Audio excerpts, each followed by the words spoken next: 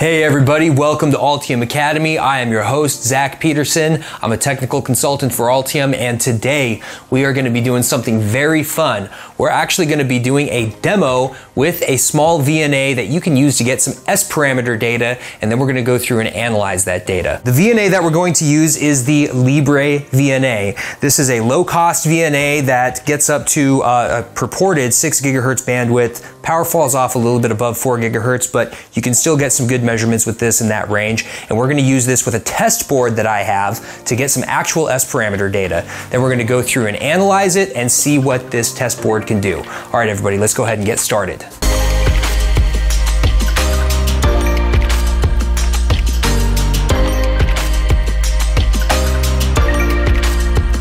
Okay everybody, so the test board that we're going to be using today is a 3-port filter. Basically a signal can come into one port and then it can come out of 2 other ports. And this filter essentially band passes into 2 different frequencies after splitting off into 2 branches. So we're going to test this filter and we're going to get some S parameter data from it. But first, let's review the classical definition of S parameters and how they extend to N ports. And we'll actually see what we're going to measure with the LibreVNA.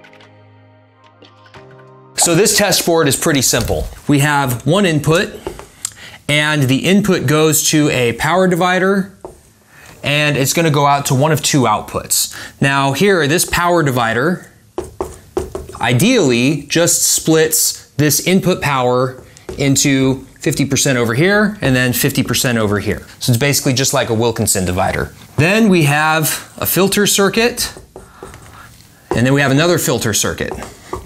And then we have output number 1 and then output number 2. If you remember the classical definition of S parameters, it's typically defined in terms of 2 ports.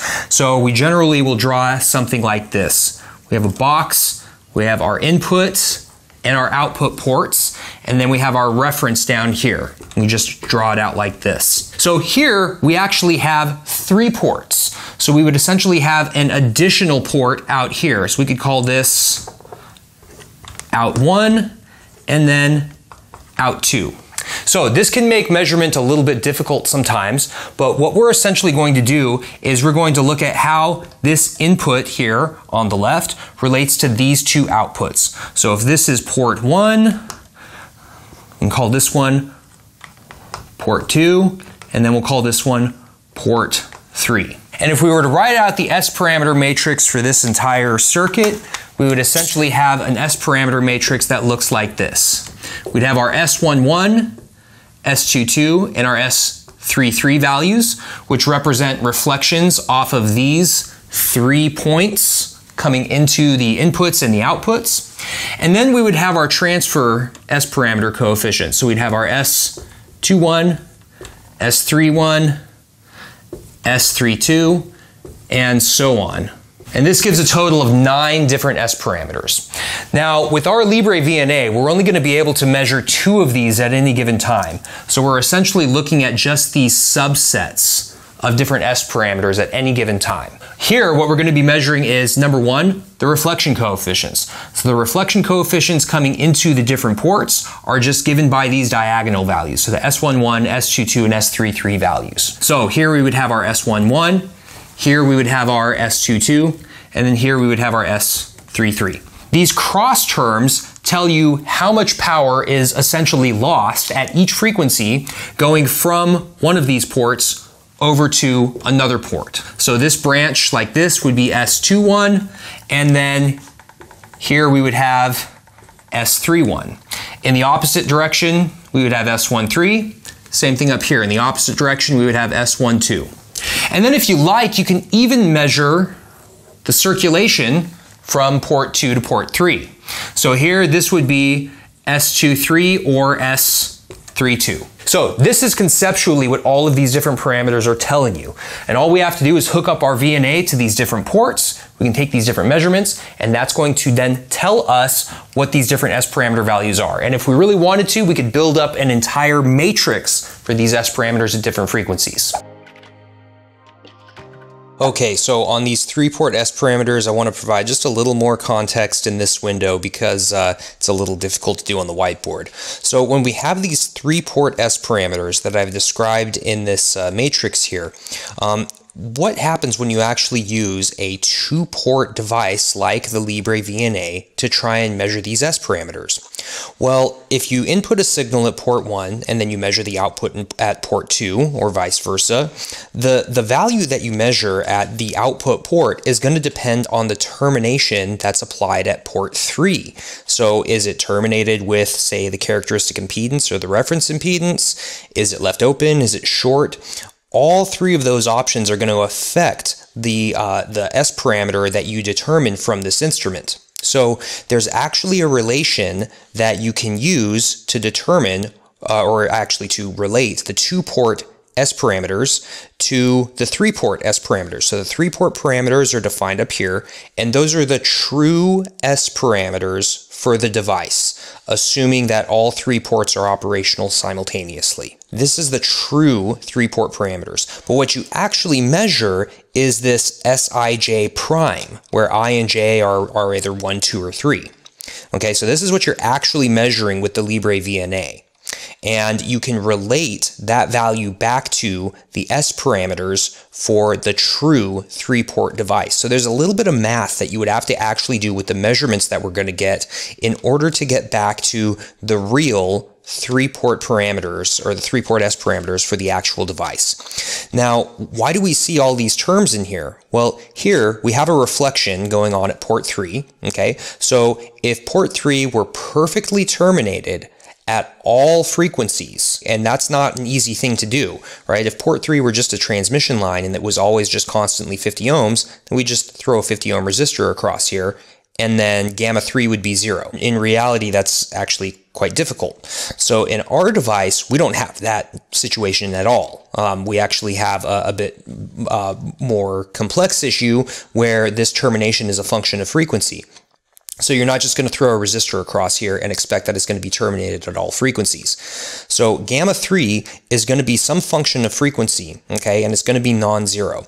If you leave it open, it's going to just be 1. What we have here is we have the 2-port S parameter that we measure, and then it's related to all of the different 3-port parameters. So the reason for that is because when a signal comes into port 1, it's going to travel down to port 3, but then it could reflect from port 3. And then some of that power could come back to port 1, or it could come over to port 2. When some of that power that's reflected from port 3 comes over to port 2, it actually creates an error in the true S parameter measurement here of Sij. And that's why we have this relationship here. So if gamma 3 were actually 0, then of course this fraction would go away, and then the 2 and the 3-port parameters would be equal. Now that's not actually what we have in reality. So in this video, we're just going to skip past this mathematical issue here. The reason for that is because inverting between 2-port measurements and 3-port measurements is a bit time consuming, and we just don't have time for it in this video. But I did want to point this out because you can't just use a 2-port device and expect to get the true 3-port S parameters, except in a very specific situation.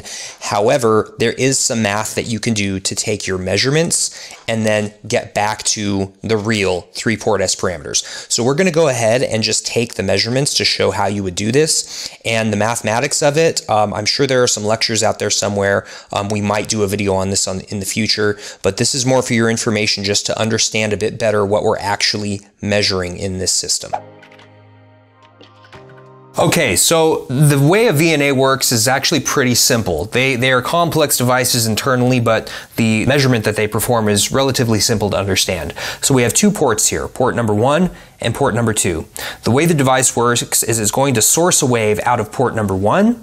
That wave is going to travel over one of these cables. It's going to travel into our device, and then it's going to reflect off of the input of the device and then travel back to port 1. Some of that wave will transmit through the device and then travel over another coax cable over here to port 2. And the device is going to measure how much power was reflected back to port 1 and how much power transmitted over to port 2. Then using the definitions that we presented in the other videos, you can then calculate the S parameter at that frequency. It then iterates to another frequency, and as it iterates to the next frequency, it performs the measurement again. Now, if you look on screen, right now there's nothing attached to the VNA. So here we've got all the S parameters displayed in different formats. We've got Smith charts here for our S11 and S22 S parameters, and then here we have our S21 and S12 values displayed on a chart. Now, what I can do here is I can just double click and I can set up my measurement here. So here I want to show S11 on this graph, and then we want to show S21, and we'll turn off S12, and then we'll go ahead and turn off the phase. So these are the measurements that we want to take, and they're shown on screen right now. Now, before you get started, you need to calibrate this thing. Now, I've already calibrated this, and I saved the settings here to a cal file. I'm just going to open it, and it's going to load those up. And you'll notice here that as soon as I did that, the S11 value went all the way up to 0 dB. That means all of the power that the device is trying to send out of port 1 is getting reflected back into port 1. And that's exactly what you would expect because we have an open circuit right here. Now, to calibrate the device, you need to use these standards, and when you order a LibreVNA, you're going to get this type of pack of standards. This comes with a reference open, a reference short, and then 2 reference loads that are terminated at 50 ohms within the frequency range that this is going to operate at. And you basically just plug them up to the different ports. You're going to use your coax cables to make those connections, and once you do that, you'll be able to get some measurements for those types of connections. The device will then use that to then calibrate so it knows when it's measuring an open, when it's measuring a short, and when it's measuring 50 ohms. And then using that, it can calculate the S parameters for any other impedance that is connected between these 2 ports. Now, I've loaded up my configuration here on the LibreVNA program. I'm just going to go up here and make sure it's set to short, open, load, and through. And that's this SOLT setting, and it is set to that. And now we can just go ahead and hook up our device. So what I'm going to do is I'm going to hook up my input to port 1. So my input is this top port, which is where the power will split inside the board. And now I'm going to connect the other one to this other port and connect that over to port 2. So you'll notice that when these connections are made, what happened to the graph? Well, you'll see that the graph eventually changed up at the higher end of the frequency range. So we can already see that this device has very strong loss down here at lower frequencies. And that's because this S21 curve, which is our green curve, has very low values for magnitude, essentially down at 90 dB here at about, this is about 10 megahertz. So negative 90 dB, that's a lot of loss. Now it eventually rises and gets to the negative 30 dB range. So that's 3 orders of magnitude. So basically if I'm sending out 1 watt of power here, I'm getting 1 milliwatt over to here. So that's not very good for a filter if you're trying to transmit in that range. But it is very good for a filter if you're trying to block in this range. So it's blocking a lot of power. Now let's look at what's happening up here at 4.5 gigahertz and higher frequencies. Now here we can start to see where this thing is acting like a really good filter. And it's acting like a really good filter right around here at about 5 gigahertz. So you can see here at 5 gigahertz, we have very low loss, and then that's seen from the green curve, which is our S21 curve, going up to a very high value in terms of dB. Okay, so here we're only at negative 2.3 decibels at about 5 gigahertz. That means it's transmitting a lot of power over here to port 2. Now we can also see from the S11 curve, which is here in yellow, that we have very low reflection. So this very low reflection can be seen here from this value of negative 20 dB reflection. So that's very small reflection. That basically means that 1/100th of the power is getting reflected as the wave travels from port 1 over to here at this input port and then gets reflected back here to port 1. This is a pretty good filter right at about 5 gigahertz. You can see it also provides pretty reasonable performance here, a little bit lower at about 4.78 gigahertz or so. So that's also pretty good. So now I'm going to just move this over to the other port and I just unplug it. Go ahead and move this guy on over. Now you see it's pretty similar, except for when we look at some of these frequencies, we see they've shifted a little bit. That's because these two filter arms are slightly different. But if you look here, you can see that we have very high pass or very high band passing right here in about the 4.8 gigahertz range. So they're pretty similar. However, the real performance of this device as a bandpass filter starts to be seen when you look at these two peaks here, or I should say these two valleys here in the S11 graph. So remember, the S11 graph represents the reflection off of this port for power coming in this direction. And here at these frequencies, we have very good match to approximately 50 ohms for this port. And you can see that here because we get these dips here in the S parameter data. So you can see right here at about 4.95, I should say 4.95, we have negative 35 or negative 34.48 dB of return loss. So that's pretty good. That means we have really good matching right here at this port for waves traveling in this direction. Same thing over here. We've got not the same, but it's a little less in return loss. Our return loss is about negative 28 dB right at 4.867 gigahertz. So that's pretty good too. And then you can see here we have the corresponding bumps up here in the S21 data at those frequencies. So this thing is band passing pretty well at those frequencies. Could be band passing a little better, but you can see here it's losing about half the power at those frequencies. Now, just for comparison, if we wanted to look at what happens in the opposite direction, we're just going to bring up the S22 and the S12 data, and we can just overlay all of those. And then you can see here that these curves largely coincide. So what I mean by largely coincide is that they exhibit the same behavior. So waves traveling in to the device this direction in this port have similar behavior as waves traveling in to the device this direction from this port. Now we can do something fun because this is a 3-port device, and we can then swap over to here. So now we're looking at waves that travel into the device from this port coming over to this port and vice versa. Just for clarity, let's go ahead and just look at the S11 and S21 data. So here what this is looking at is the data for waves coming into this port and then traveling out of this port. And we're looking at the reflection right here off of this port, and then what is transmitted through this port. Here in the S parameter data, we can see very nicely, we have these two dips here at about 4.86 gigahertz. They're very similar to where they were in the previous setting. And here we have the other dip right at about 4.9. So very similar to what we had in the previous setting. So this filter is very nicely allowing waves to pass through this loop inside the device. Now remember, there's a splitter here, okay? And this splitter would normally allow some power to travel to this port. However, this port is open right now, so there is some reflection off of this port. And that is something that you could account for if we had a 3-port VNA. Unfortunately, we only have a 2-port VNA, so we're only able to look at these 2 ports. There are some important points that you can determine just by looking at any S parameter graph. So here in this graph, when you have this very high value for this yellow curve or this S11 curve, you see it's very close to 0 dB.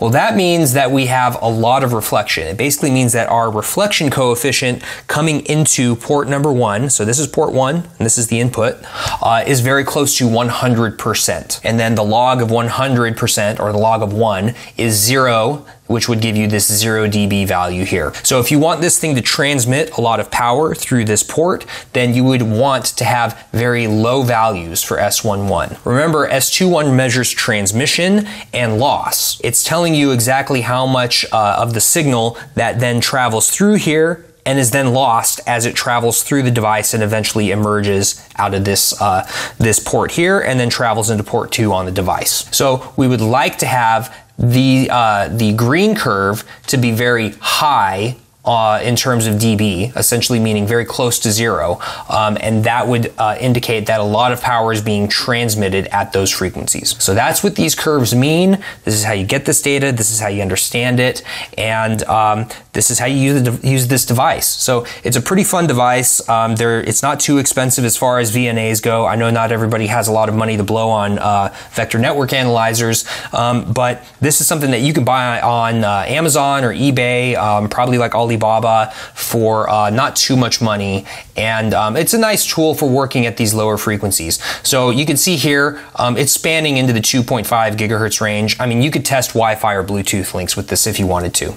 There are some other features that we're going to play with in some upcoming videos. So you can see here there's a signal generator, and then what's also fun is it has a spectrum analyzer. So with this spectrum analyzer, if we wanted to, we could start analyzing the power spectrum in a arbitrary waveform, or in like an oscillator waveform, or if we had like a switching waveform on a regulator, whatever we wanted to analyze, we could do it with this. So we'll be doing that in some upcoming videos, so stay tuned and keep watching. All right, everybody, so this concludes our short series on S parameters. We've gone through the fundamental theory, we've gone through some of the math, we've gone through the concepts, and now, finally, we've gone through some actual measurements. So hopefully this clears up any confusion about S parameters, because they are an extremely important topic, not just for RF PCBs, but also for high-speed digital stuff, and of course, in simulations. This is one of the main metrics that you will use in simulations to evaluate interconnects. Okay, everybody, thanks for watching. Hit the like button, hit the subscribe button, leave your comments and questions in the comments section. We love getting your comments and questions. Send your comments and questions over to YouTube at altium.com. You might just see your question in a Q&A video coming up soon. Thanks, everybody, and definitely don't forget to call your fabricator.